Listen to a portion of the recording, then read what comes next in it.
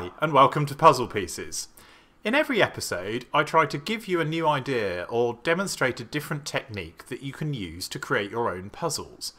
And in this episode, I want to look at a very general technique, but a very useful one, called letter indexing.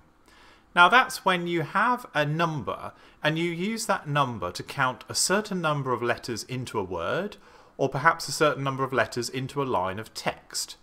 And when you do that several times, the letters that you retrieve spell a word or phrase. Now for a puzzle like this to work, you need to have some agreed source that you're actually going to look up the index in. And perhaps the easiest example is just the alphabet itself.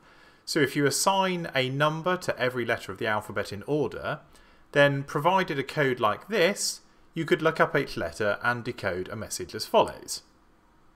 Now one of the ways to make a puzzle like this more interesting is instead of just having a sequence of numbers and looking up the characters at that position in the alphabet, think of novel ways in which you can communicate both the index numbers themselves and also the parts of text in which the characters need to be looked up. Fortunately, there's plenty of places where you can find examples of numbers and words appearing together, in train timetables, bar menus, telephone directories, or the index of a book or map. So it's just a matter of choosing one which fits with the theme of your puzzle. Here's a few examples.